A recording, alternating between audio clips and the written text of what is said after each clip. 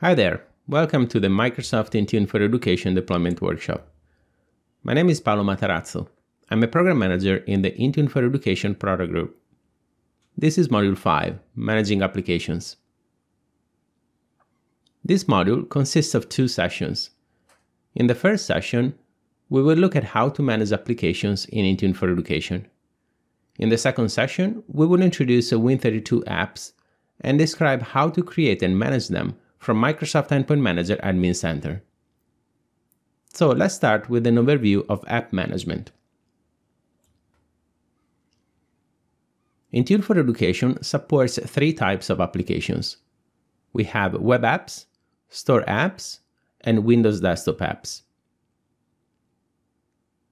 With the web apps, we refer to shortcuts to web URLs. These can be published either to Windows devices or to iPads. When we publish a web app to a Windows device, we create a shortcut to the Start menu, while on an iPad, we create a new entry in the home screen with a specific icon that we can upload during the creation of the app itself. Regarding store apps, we support both Microsoft Store for Education apps and Apple App Store applications. Apple App Store apps can either be added as free apps or as volume purchase program apps, sometimes referred as VPP apps. Volume purchase program allows institutions to purchase apps and ebooks in bulk and managing and monitoring their licenses from a central location. And this avoids students and teachers and the end users to be prompted to sign in to the Apple Store app with an Apple ID. This provides really the optimal experience for the end users, and for that reason, it is suggested to use VPP wherever possible. Regarding Windows desktop apps, we have three different scenarios. First, there are the traditional line of business applications, or LOB. Those are essentially MSIs, but it's a more traditional type of application that we're not suggesting any longer, as we're moving to Win32 applications. Now, we will discuss Win32 applications in the second part of this module, but remember that from Intune for Education, we can view and assign Win32 applications, but we cannot create them. Lastly, we have an integrated experience to deploy our first-party Microsoft applications. So for that, we have the integration with Microsoft 365 apps, also known as Office 365 Pro Plus, and the latest version of Edge. Similarly, as we saw in Module 4 with settings, applications can be deployed by assigning them to security groups.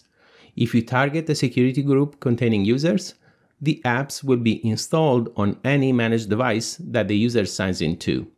Likewise, if you target security groups containing devices, the apps will be installed on those devices and available to any user signing in.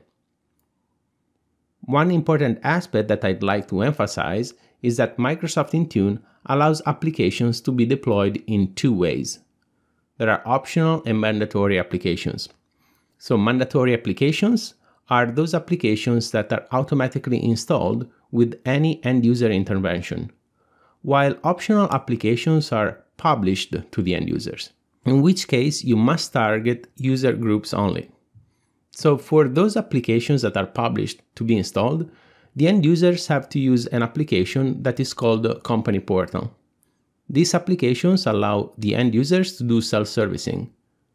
So the Company Portal becomes like a catalog from which the end users can pick and choose which applications to install on that device. Critical applications are usually installed as mandatory, while others may be published to the end users. Since in education we want to prioritize the ease of use of devices, avoiding any extra step for students or for the teachers, Intune for Education takes the approach of deploying all the applications as mandatory. In the scenarios where you need to publish certain applications as optional, we can always do so from Microsoft Endpoint Manager Admin Center, as we will discuss in the second part of this module. Intune for Education offers three ways to manage applications. The first one is Express Configuration.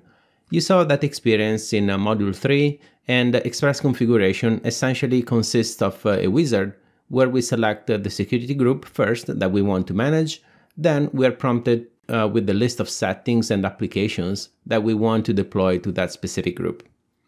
Another way to manage applications from Intune for Education is by looking at the Groups view, which is very similar to what we covered during Module 4 when we were managing settings.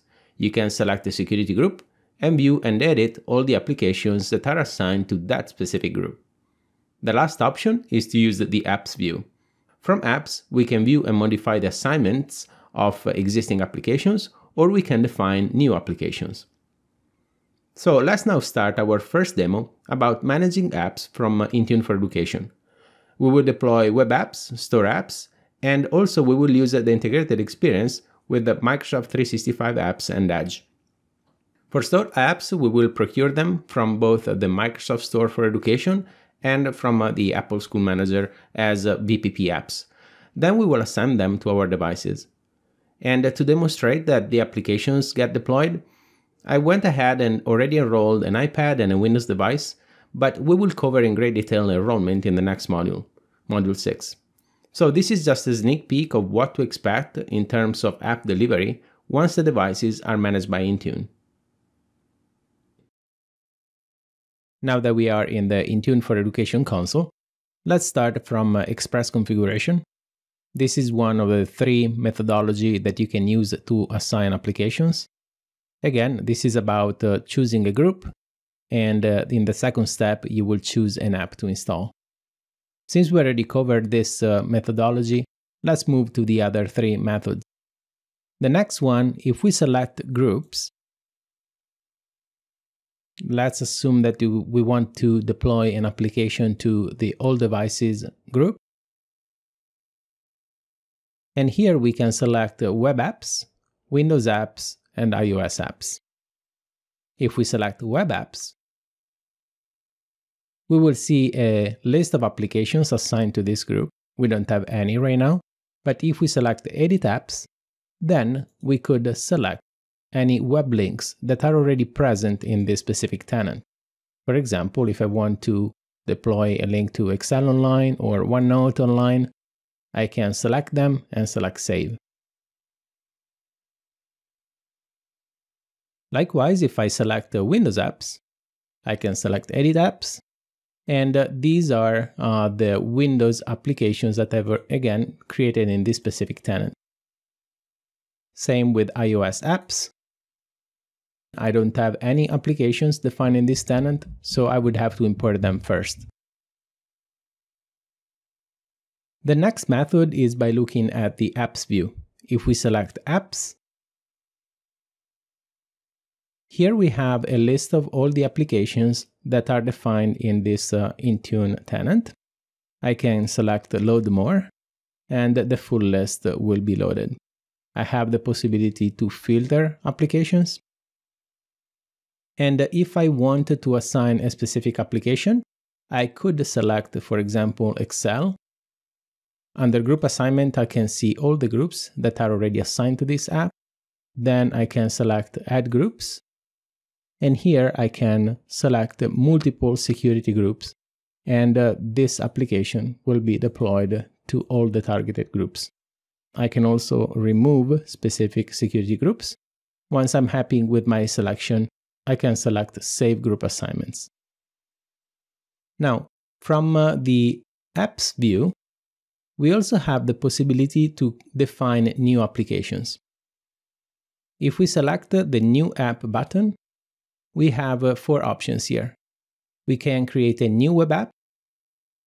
We can create a new Microsoft Store app, and with that, it would open a new tab to the educationstore.microsoft.com site. We can create a desktop app. Again, this is an MSI app. Lastly, we can select new iOS app. Let's start with the new web app. Here we specify the URL. We can specify the display name that will show up as a link on our devices. Lastly, I can specify an icon. I can select Save. And from here, I can select Group Assignments, and let's assign this application to all devices, and save. Let's go back to Apps, and let's select a New App. At this point, I'm going to select New Microsoft Store app. From the Store for Education, I can select Search the Store, and I can search for any applications that I need to distribute to my devices. For example, let's deploy Minecraft Education Edition. As you can see, I already have a Minecraft Education Edition assigned in my tenant. In the store, we can select it. And what I want to call out here is that the application that we have in our tenant has a license type of online. What I want to do, I want to obtain a Minecraft Education Edition with the license type of offline. Reason being is if I want to target these store applications to device groups, I need to obtain a license type of offline. You may ask, why do you want to deploy offline applications to your devices?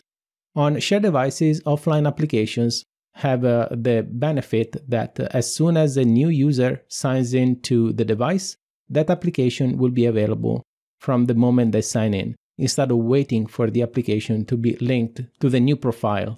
So I'm going to select Get the App and select Close. I'm going to do the same for Company Portal because I want to allow my students to do self-servicing of any application that I need to publish to them.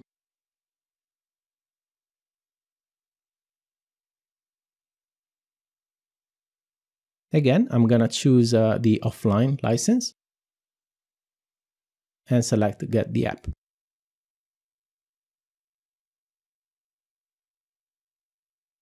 Now let's head back to Intune for Education. Let's now refresh the list of applications. And as you can see, Company Portal is available in here, and it shows as assigned no. So what I'm going to do, I'm going to take the approach of assigning applications looking at the groups view. So I'm going to select Groups. Let's select the All Devices group. Here I'm going to select again Windows Apps, Edit. And if we expand Microsoft Store apps, I now have two additional applications. I have the Company Portal, and as you can see, we have an indication that this application is available with offline licensing. Likewise, we have a Minecraft Education Edition, which is offline licensed. We also have the online version, the online licensed version of Minecraft Education Edition, but we want again to target the device groups, making sure that these applications are available to all the users using these shared devices. I select Save, and now these two applications will be pushed to my devices. Let's head back again to Apps. And I want to call out a couple of things. If we select New App, we have the possibility to select New Desktop App. As I mentioned before, this allows us to create an LOB application, and we support only MSI installers. As I mentioned during the presentation, this is not the preferred method to deploy LOB applications, so I'm not going to use this methodology. We're going to use Win32 applications in the later demo. The last option here is a New iOS app. If we select this option, be aware that we're going to deploy free applications from the App Store. We also have a banner here indicating that an Apple ID must be used if you deploy these applications. In other words, if you deploy an application from here, let's say for example that we want to deploy Intune Company Portal. If we do so and we deploy it to our devices, then our end users will be required to sign in. So we call out that add this app in the Apple School Manager recommended. So let's use that methodology. Here I'm under Apps and Books, and I'm already redirected to Intune Company Portal. I'm going to specify quantity. and select Get. I'm going to do the same for Minecraft, the same for Microsoft Edge, and lastly, I'm going to do Teams. Great, now that the applications have been obtained, let's head over back to Intune for Education. And from here, I'm going to assign 3 of the 4 VPP apps to the All Devices group. So I'll select iOS apps, Edit apps. I'm not going to assign Intune Company Portal because I'm deploying userless devices and Intune Company Portal doesn't support iPad userless devices. So just Edge, Teams, and Minecraft Education Edition.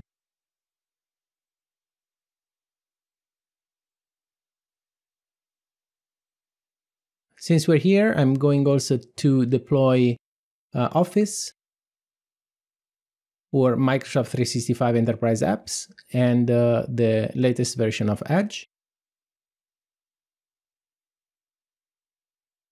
One thing is worth calling out is that in case you deselect applications in Intune for Education, then Intune for Education will trigger an uninstall of the apps.